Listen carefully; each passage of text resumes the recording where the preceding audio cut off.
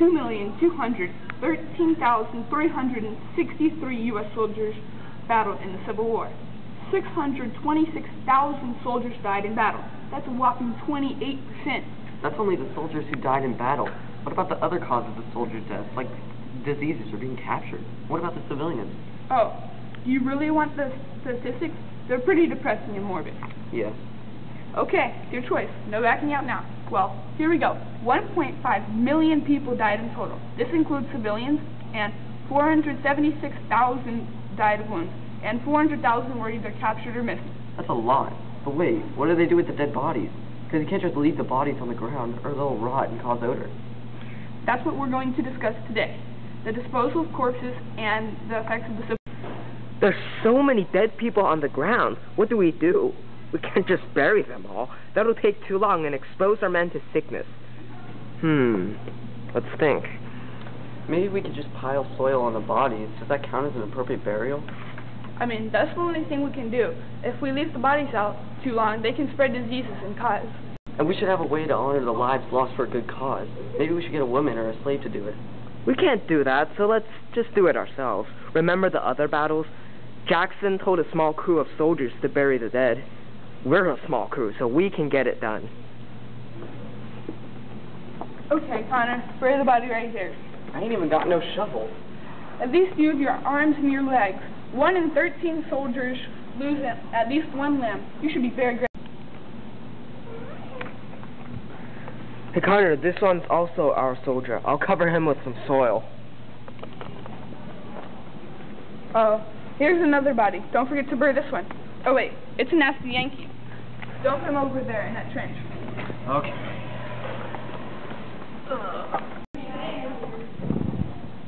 Oh, there's some officers over there who have some pine coffins. Maybe we can use those. Oh, okay, I'll do it. It's sad that only a few soldiers get the coffins or a memorial service.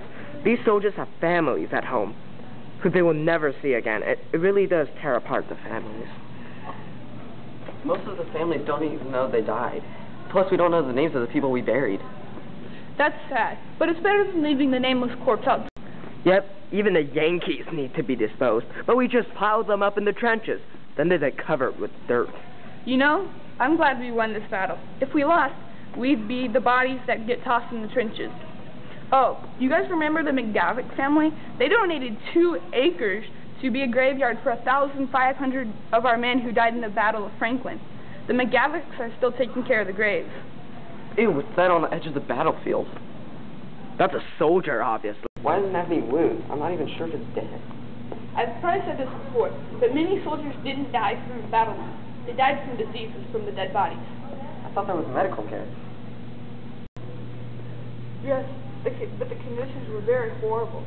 This soldier here is in very unsanitary conditions, and he probably received like a virus or something nasty like that. And also, the medicine he received is probably really dirty and not clean at all. I'm not saying exaggerating. I'm sure some soldiers face worse. Yeah, and I heard about Franklin. Did you hear about him? Oh my gosh.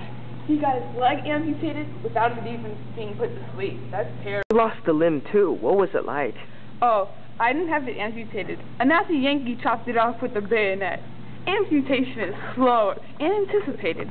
I'm sure it's getting it lost in war by surprise. I don't want to go through therapy and that awful surgery. Oh, but they did dress my wounds. I have a feeling that the dressing wasn't very clean. Glad I didn't get infected from that. You should be glad. These soldiers suffered the fate of poor medical treatment. At least it's better than nothing. Well, you don't know anything. Did you ever get treatment? If you did, you know what I'm talking about. Well, I'm back home. Those Yankees should have lost trying to take away our culture and our lifestyle. Hey, what are you doing here, slave? I ain't a slave no more. I can go wherever I want. Well, you ain't leaving my plantation. Actually, I have a right to leave your plantation. I'm going to take this train to New Hampshire, and I ain't coming back for nothing. Good luck on your coffin field, cripple. But, where's all my cotton?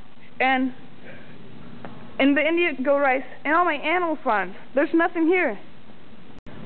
Father, you're not dead. But what happened to your arm? Small deal. A Yankee. Pretty much gone. The war has destroyed the whole city. Buildings have been annihilated. Farms have been blown up, and all the livestock is dead. Burying the bodies has been hard enough. What do we get? Sure that plenty are going to be making fun of your arm, especially the Negroes. It's good that the Yankees won't be bothering us anymore for a while. We'll be using the time to reconstruct everything. Okay, but won't that... Yes, but the government is helping rebuild us. Everyone's trying to rebuild the South in this thing called the Reconstruction. Oh. Okay, but what about our life on the plantation? Will we have to rebuild the farm and work on it still? By ourselves? Oh my gosh. With all the slaves gone, it's impossible to have a farm of this size in these vast pieces of land that we all used to have. I've heard this thing from Samuel. It's called sharecropping. Sharecropping? You basically let your Negroes use a piece of land in return for some of the year's harvest crops. It's fair, and you won't lose any business. It's a relief Samuel told us about this sharecropping. This is a really good job. He just saved our lives. He saved my life, but you will constantly have people making jokes about your arm. They'll still stop considering you as a true human now because of your disability. I guess I'll just have to deal with that. But at least now we can resume our culture. You don't know how many people were there, and they live in poverty. Here are some statistics. 620,000 were killed in battle. There were 1.5 million deaths in total, and that includes 476,000 who died from wounds and 400,000 who were captured or missing. There were no national cemeteries or burial details in most of the graves. Most of the dead soldiers that were buried.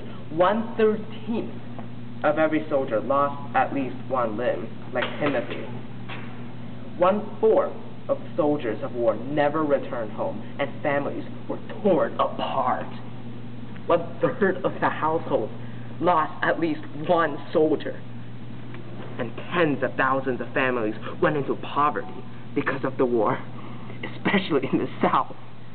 United States soldiers that took part in the battle numbered about 2,213,363. Many of them died.